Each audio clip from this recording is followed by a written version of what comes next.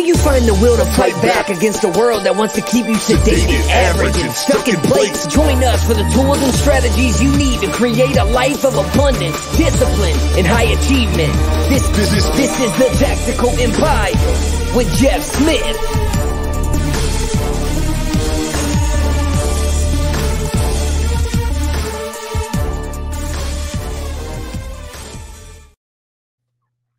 Welcome to another edition of the Tactical Empire. I'm here with Shawn.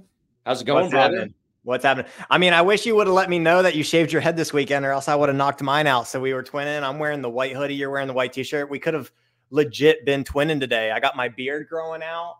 There you go. You got your beard growing out. I got my blue light glasses on though. So yeah, we got to change up a bit, but you got to be a little bit different. I love the shaved head, man. The shaved head saves a lot of time. It does. It does. But I do have a thinning spot. So it's now at the length where you can tell that I'm thinning. So I have probably like another 4 or 5 days before it's clear cut that I need to shave again. There you go. Anytime I wake up with any sort of bed head is when I shave my head. Yeah. So that's the tipping point. Yep. It was very, very minor bed head yesterday. So I'm like, all right, I got a couple more days because I can just wear a hat when I go out. Sure. Wear a hat or a beanie. It was 6 degrees this morning. I still walked my dogs. So, you know, I had my Russian furry hat on that keeps it nice and toasty. Sure. The wind wasn't blowing. Like 6 degrees and no wind is easy. 6 degrees and wind, which was like Saturday, Sunday. That was brutal. Yeah. Brutal. It was nasty everywhere. Yeah. Yeah. Well, you guys had a big weekend, so I'm excited for you guys. But I know you guys are going to dive deep on what the future looks like for you guys as your family starts to travel. But you know, I was listening this morning. We had a podcast drop, and right at the end of the podcast, you said something that got us both jacked up, and we said that it would lead into the next podcast. We didn't have time to record it, so I'm going to bring it back into the forefront. I don't know if you remember what that was. No. He's shaking his head. No, here we go. Last podcast, we talked a little bit about leadership and you know, investing in team members. But at the tail end of the podcast, you kind of brought up the topic, and I've seen this, you know, because it's at the front of my brain now.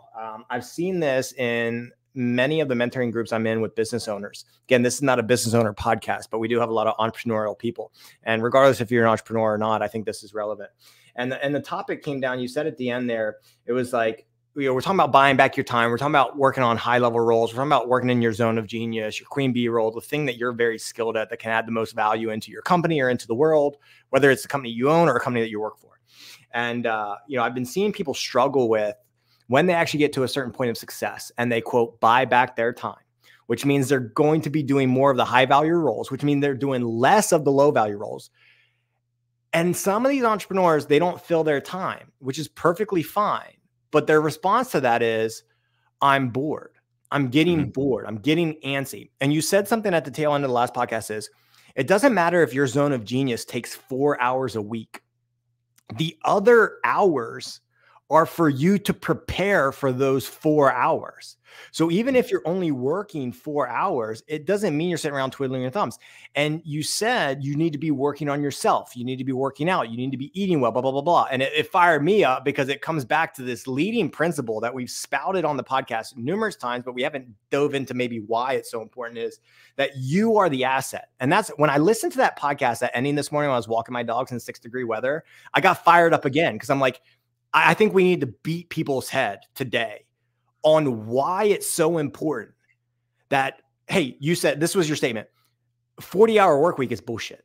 Like, you don't need to work 40 hours a week. If your work week is 4 hours, then the other hours are spent optimizing you, making you as good as possible. And it may be you, it may be working on your relationship, your marriage, your parenting, your whatever it is.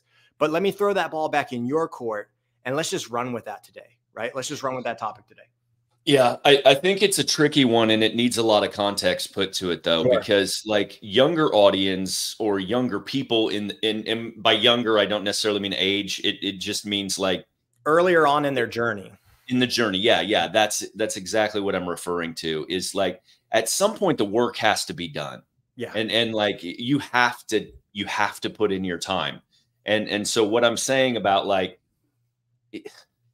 people often check out when you say something like that. Like, you're going to work in your zone of genius and you're going to work 4 hours a week. Like, anyone that's at that point in time has worked to get to that point.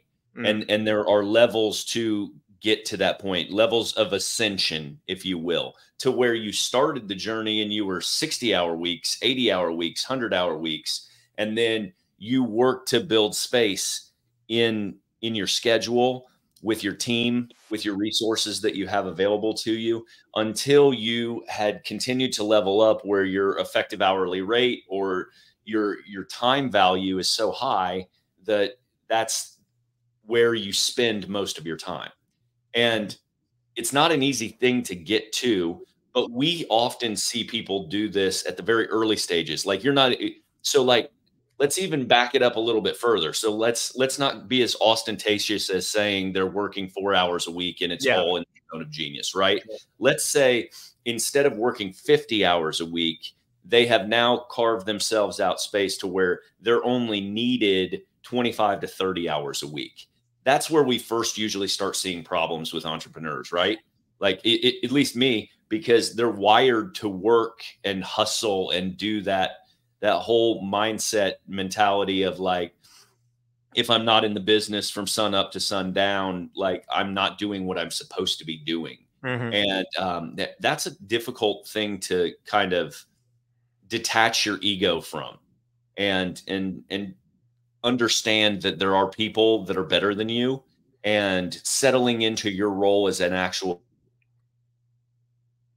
builder, a resource builder, and understanding that your priority is to build dynamic people around you that are going to slot in and be better than you at those particular skill sets.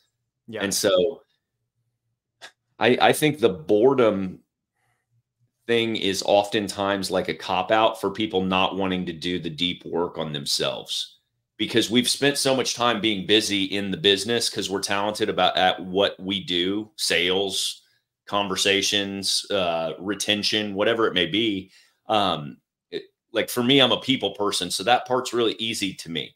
Like, the relationship, the conversational, the sales, like, those things come very naturally to me. There's other areas of business that are a huge struggle to me when it comes to organization or admin or stuff like that. But we usually have a tendency to spend time where we're comfortable, and like, that's our natural default. So when someone is making a little bit of money, their business has created a little bit of success, there's also a scarcity aspect to it, that like, you're afraid to go broke again. And like, I'm not going back to that. And yeah, because we all have that little thing in our subconscious where we remember how hard it was, and how much of a struggle it was. And so a lot of that is really, I mean, you work with a psychologist for this type of stuff, right? I mean, I drill the mental game all the time, because you have to understand and ask yourselves questions on like the deeper issues, right? The underlying issues of your thought process. So like, if you find yourself to where you've built this amazing staff and you're trying to get into their way, or you're trying to beat them into the office in the morning, you need to really check yourself and ask yourself why you're doing that. Because it's a you issue. It's not a business issue or a team issue. It starts with you internally on like, why are you so uncomfortable spending 5 hours alone or whatever it may be, right? Well, let's see where I mean, that was a big chunk, big bite to eat there. So let's just see what spews out of my mouth. And look, I'm 35 years old, but I've owned a business since I was 23. So 12 years of business ownership. And I've evolved over the past 5 or 6 years working with you to go into some different endeavors.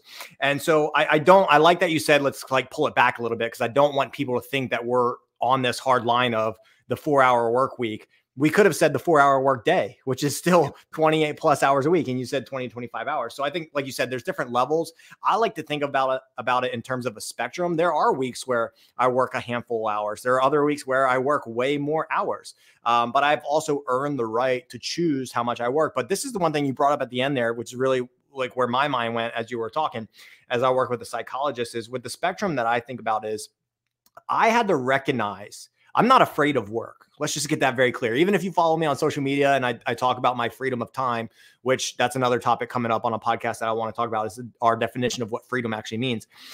And I choose, you know, the ebb and flow of how much I want to work. What I had to realize as I've gotten older, a little bit more experience, and let's just say a little bit more mature, as I've gotten married and had kids, was I had to recognize what I was addicted to. And there are a lot of entrepreneurs that are actually addicted to work. I think that's the polite way of saying it, because people will immediately say, well, that's not a bad thing. Are you addicted to, are you a workaholic? Like, workaholism is an addiction, and it's not a good addiction when you're framing it that way. Are you addicted? Even worse, are you an entrepreneur that's addicted to chaos? Because if you're addicted to that hustle, always putting out fires, chaotic life of an entrepreneur, that's not good either. You're going to run into some problems if you're addicted to the chaos. And then why? Actually, why am I addicted to the chaos? Well, I like to be viewed as the problem solver. I like to be viewed as the fucking superhero. Well, you know, at some point, here's the other side of the spectrum here. You have to recognize not only what you're addicted to or how the negative side of it, because I think there's positive and negative sides to everything. There is a diminishing marginal return on your effort, on your capacity, on your ability to stay on top of your game. The longer you go, the harder you go. So if you don't have, we talked about guardrails on a recent podcast. If you don't have guardrails built in place, if you don't have set rest and recovery times, if you don't have a system of support outside of your business, you might last 3, 5, 8, 12 years. I don't know. Like, we talk about, you know, discipline and just working through the suck, but like, eventually you're going to break. Eventually you're going to break. So my hope is that at least one person listening to the podcast can just ask themselves some of these tough questions and recognize why they're addicted to the work. Why are they addicted to workaholism? Why are they addicted to chaos? For me, if I ask myself that and I look back in my 20s, dude, that's all I did was try and build my gym. I tried to build my first business, and thank God I did, because it's paid off. But if I was still doing what I did at 25, at 35, probably wouldn't have a marriage. Probably wouldn't be, my kids probably wouldn't want to hang out with me. And my daughter wouldn't want me to give her what she calls double, triple time in her bed last night, rubbing her back. Daddy, can I have double, triple time? Because she wants me in her room. She wants me rubbing her back. Right. But if I was so focused on work and that email that I needed to send, or that lead that needed to be responded to, or that sale that needed to get in, you know, I probably wouldn't be able to present myself in a very, you know, well-mannered way to my family. So if I can save someone a little bit of time, it's start having those conversations with yourself. Now, again, I'm not saying none of that is negative in and of itself, but there is a point in which it can break you. Yeah, those are good points. Definitely. I've experienced them all. I've been addicted to chaos for sure. 100%. I think and I'm definitely addicted to working. Now, how has that evolved for me in the past 10 years? I view it as a positive for me now, because I think of it more, the evolution of what I've done is it's grown into like, I'm addicted to like the game of business. And by that, I mean, like, I'm not addicted to what used to be like the busyness of business. Yeah. Like, I love the gamification of doing business, creating profit, providing value, and building. I love doing that. And I love helping other people do it. And I love the game of investing and understanding how my $1 can kick me off 10 cents forever. And all of that, I think, are healthy addictions, right? Yeah. And I think that there's balance to all of this, right? Like, fitness could be a negative addiction. Oh, most absolutely. people do not push it to that limit. I was there. Yeah. I was there, man. That's for sure. So like, when you say there's good and bad sides to everything, it certainly can be. And that's why I think just like heightened awareness and being like radically honest with yourself are the keys to these things. And that's why I say most business owners that are early in the journey and are just like sensing their first levels of success and freedom in their business, they have just like created that self-operating business, or whatever we refer to it as. they have a tendency to self-sabotage at that point. And like I did that over and over again, to the point where it can be external sabotage or internal sabotage. And what I mean by that is like you go back in and you fuck up your business, or you fire a key employee, or you create division within your own organization, or just come back in and overhaul processes when everything is going well. There's a lot of ways to go about doing that internally. And then externally is like what you think of externally, like coke and hookers and like gambling problems and all the external things that people may get off track doing, right? Which make you, all that does is steal your ability to grow into a better leader. And so like, if you recognize your role and the evolution of your role within your business, and also just operating your business and overseeing your business and your investments or your portfolio or anything like that, if you understand the evolution of it, like you can always find your role in it. And I think people struggle with that when they've been defined for a very long time. And this goes back to like your identity being associated with you as the gym owner, maybe, right? Like Shawn is the gym owner. Shawn is the guy that's here at 5 a.m. He's here till 7 p.m. And you get a level of success where you've got a staff and a team, and then you get pulled out of that role and you've got to evolve or fuck it up. Like that those are the only two choices. You have to evolve into the next level of who you are. And there's always people and forces pulling at you. And like the people telling you, hey, it must be nice to not ever come to work, or it must be nice, or we miss seeing you here all the time and coaching all the classes and doing all this, right? Yeah. It's the same in every other business, right? If you're the head sales guy, the door knocker, and like that's how you built the business in that company, like, and then your sales start to dip. You're like, man, I'm the only guy that can do this. I need to go back in there because my close rate's 93% and these guys are closing at 84%. What the fuck is wrong? And so there is just a level of maturing that's necessary, and also understanding that everything's going to be all right. And that's a tough sell to people, right? Yeah. Like, yeah. Because I mean, it is a game of survival. Business is just a game of survival. I saw somebody the other day post that your business will die just like you'll die.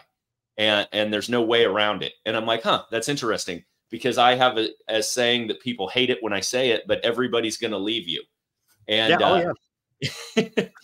and all of your customers, everybody will eventually leave you throughout your life cycle. And the last person to leave your business is you. And so either the business dies or you die, and it goes by the wayside. And like, those are some harsh realities to dig into, but they are in fact realities. Yeah. And go ahead. No, if you have something else to say it, because I'm going to shift a little bit. I think it's affected by the seasons of life too, because who you were at 20 when you were willing to do certain things, there's probably not who you are at 32 years old or 35 years old, with a different family situation and a different child situation, home situation, all of it. So that's why those internal questions are so important. Like, why the fuck am I doing this anymore? Or why do I find myself in the same position over and over again? Yeah. Like, I've hired staff 4 separate times. We've cycled them all in and all out. And I'm using that as a hypothetical. Like, so who's the common denominator in that situation? Yeah, you are. And so back to your point of like, are you seeking chaos? You have to be aware that you're the problem. And that's sometimes a tough pill to swallow. Yeah. What's your problem that you've been denying, that you keep pointing at someone else and saying they're the problem? So you keep firing people, like, because they're closing 84% when you close 92%. Come on, let's learn a little something here as we grow, guys. So for me, like what I was thinking about earlier, and I stuttered a bit earlier because I had something on the tip of my tongue and I forgot how I wanted to articulate it. But for me, so hopefully this resonates with maybe some people listening, is like, I was addicted to the pursuit, which I think when you mentioned some of your addictions, and they're positive for sure. They're positive for sure. But when I look back and I look at the the addiction I had to the pursuit of some end game. And it's because I was an athlete. So every single sport I was in, there was an end point. There was an end to the season. So it was very fucking clear what our goal was. Our goal was to win as many fucking games as possible and come out as champions at the end. And then it was rinse and repeat. So when I became an entrepreneur, I was addicted to the pursuit. I'm going to put in the work because I was the freaking 16, 17, 18-year-old high school student. Me and one other motherfucker, Jason, would drive to the YMCA at 4:45 in the morning. We'd be the first two people in line as they opened the door. And we worked out before school. We both had 2 peanut butter and jellies in the car. We'd drive to school. We'd eat the peanut butter and jellies. We'd go into high school. We'd be in school all day long. And then we would go to our sporting practice. And like, so I was not like, I loved the pursuit. I loved the action I need to take to win football games, to win baseball games, to be a very good pole vaulter on the track team in high school. And then I moved on to college and it's the same thing. Won national championships, right? Put in the work, pursue the end goal, get the goal. Came into entrepreneurship. Tons of actions to take, but what does fucking winning look like in entrepreneurship? Where's the fucking? It's just the chase, though. That's right. That's right. And I didn't know that. Yeah, I didn't know that. But that's not where it ends. That's where early entrepreneurs don't understand. And like, I cycled through this for probably 10 years, and you get addicted to the chase because that's how you get that dopamine response. Whether it's the sale, or whether it's the like the next sale, the next PR revenue, whatever. That's exactly why I'm saying it. Like that fucking that's what was breaking me over time because I was addicted to this pursuit that never had an end point. So it's like you're chasing the carrot that's 5 feet in front of your face, but then at the same time you make the sale, you get 3 cancellations. So not only are you chasing this carrot, but someone's taking a baseball bat to your legs. But that's why visionaries need integrators, though, right? Because visionaries have a tendency to get stuck in that cyclical rate of churn, or they're building something and burning it down, or they're building it and then it goes bankrupt and then they build the next thing. Yeah. But the integrators can build the operations to make the thing sail. Yeah. Forever. Remember, I was a young entrepreneur. I could do it all, Jeff. I could do it all. And that didn't work very well until I figured out how to build a team. So in hindsight now, when I'm trying to bring this full circle for the people listening, it's like, I think when I look back, again, none of this is concrete in textbooks as like core business principles and things like absolutely has to be this way. But like, I'm thinking entrepreneurs, their business is the end all be all. They're like, my business is the asset. My team is the support system. And this is my way to, build and get everything I ever wanted. It's like, if I look back at where I am now and the way that I've structured my life now, again, if I was 22, I wouldn't change a damn thing because what I did at 22, work nonstop, took no fucking vacations, didn't go to my 5-year and 10-year high school reunions and didn't spend money on movie tickets and didn't go on dates. Like I wouldn't change that for the world. But now if I could have learned something a little bit faster, it was like, okay, I am the asset. I, the individual, am the asset, which is at the beginning of this podcast, we talked about optimizing you, making sure you're taking care of yourself, even if you're only working 4 hours a day or 4 hours a week, whatever. I'm the asset. My family, those that are closest to me, the individuals, for me, it's my wife and kids, are my support system. And my businesses, they're just the machine. They're just the machine. And I need to get the machine moving. Now, I cannot go in there with a hammer and just break the machine all the point. All I have to do is love the machine, love the components of the machine that I'm in charge of. I could have very easily not tried to build an amazing mastermind with the Tactical Empire. Let's just be honest. Like I was really happy, a year ago, love my life, but I really had to hone in on myself and be like, okay, I'm happy. I don't want to say content because I'm still doing the things that need to make me a really good fucking person and father and business owner. But what I realized was I needed to do more to make a bigger impact. And that's what my goal is in the world now. And I have to work on building the machine that allows me to fucking do that. Now, thankfully, that doesn't require me to work 40 hours a week. So when we record these podcasts, dude, I've cleared my whole fucking schedule. So, and sometimes we record one podcast that takes 20, 25 minutes, but I've had to buffer my day and make sure that I have a whole hour prior to this podcast and a whole hour after to make sure that the perfect ready to go Shawn Ryder is on here. Whereas before it would have just been another thing in the middle of my fucking schedule, and I show up when it fucking hits start and I move on when it hits end. But no, like I've had to really hone in on how important this 20 to 30 minutes with you is. And this is a vital part of the machine, and the machine is building the impact. Now, once we're done here and that goes out into the world, I was at the gym for an hour and a half this morning. I had to go home. I got a shower, got my clothes on, made a really good breakfast, healthy ass breakfast, right? My kid had 2-hour delay. I had both kids with me. I took them to the gym. There's a big playground there, right? I goofed off with them. I hung out at daycare for an extra 10 minutes. Those are the things that got me ready to be in the right frame here to hopefully add value to the people listening to this podcast. Whereas again, guys, 10 years ago, that wouldn't have fucking happened.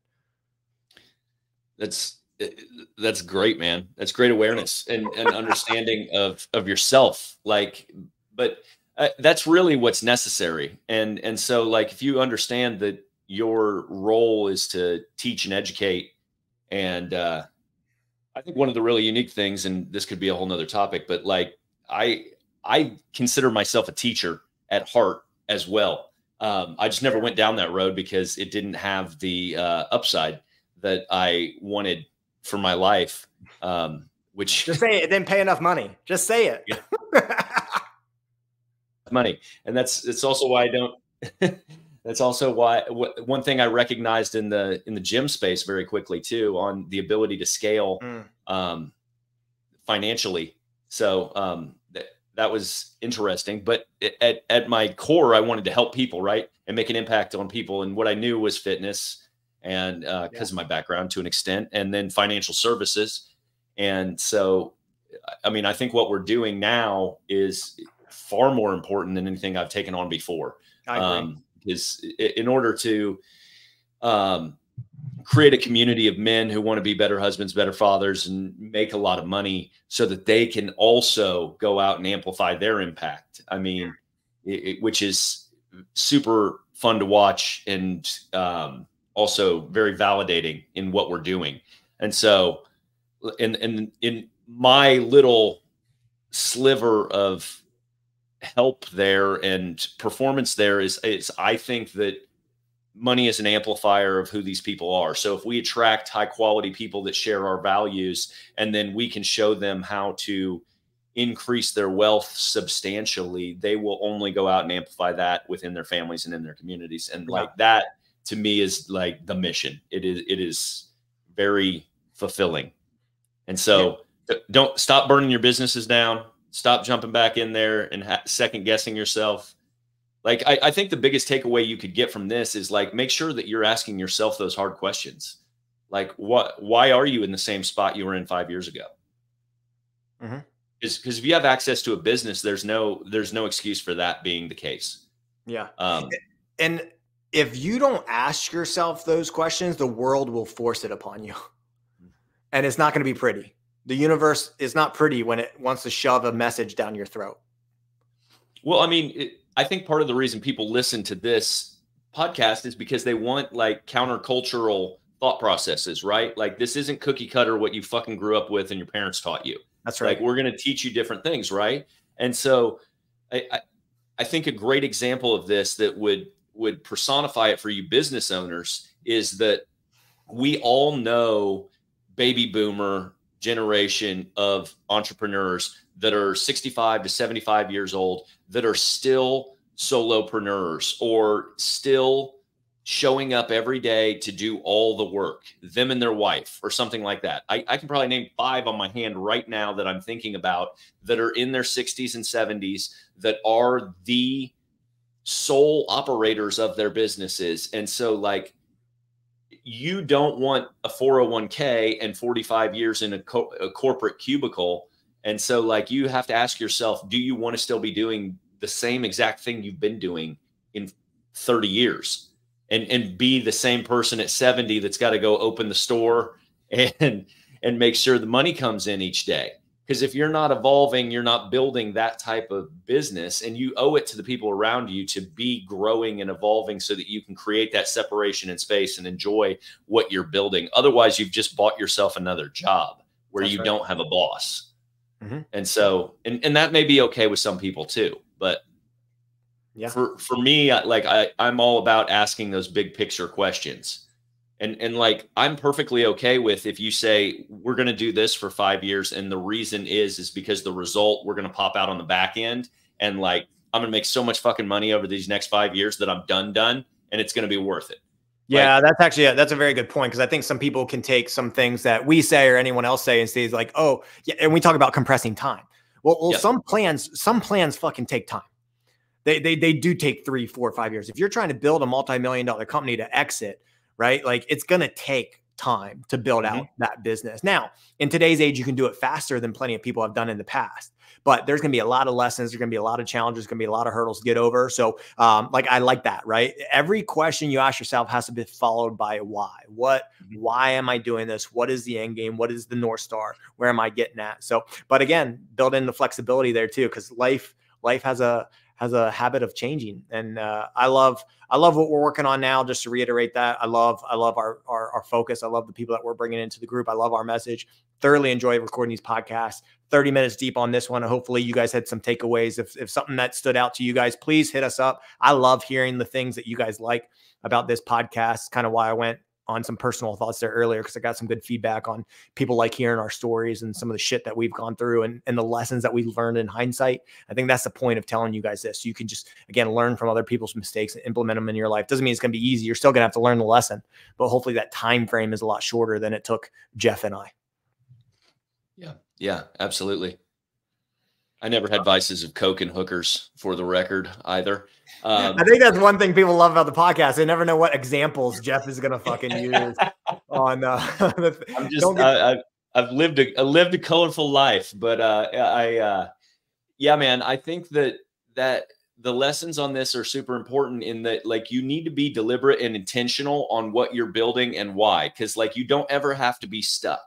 Like, we were going to talk about going full-time in the RV, right? Like, that's a weird, unconventional question that you would ask yourself. But I think I have a track record of doing that, being like, I'm stuck right here. What is uncomfortable right now, or what just doesn't feel right for myself or my family? And then I am willing to go completely 180 degrees in the opposite direction, even though it's maybe against all conventional norms of how people feel like living their lives or operating.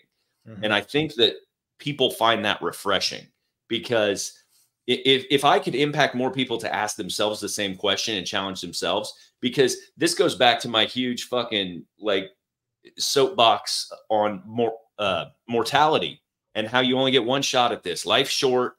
Like, you should do whatever you want to do, whatever you want to do. As long as it doesn't harm other people or fuck with kids, like, you should do whatever you want to be doing at every point in time. So then it's just a matter of being creative enough to figure out the roadmap that can get you to that exact end result that you're looking for. Yep. And so asking yourself why do we feel this way? Why? Because you change. Even you and your wife or whatever. You've been married. We just had our 13th anniversary yesterday. Yeah. Like, and we've been together 18 years. We're completely different people than we were when we got together, right? And so, like, everybody's in that same boat.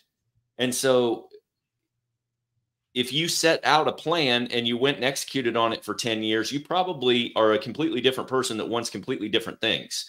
So you should take the time to figure out what you want. That's why I love the exercise of either 1,000 days or 3-year vision. Like, those are so important to cycle periodically, because we change just so quickly.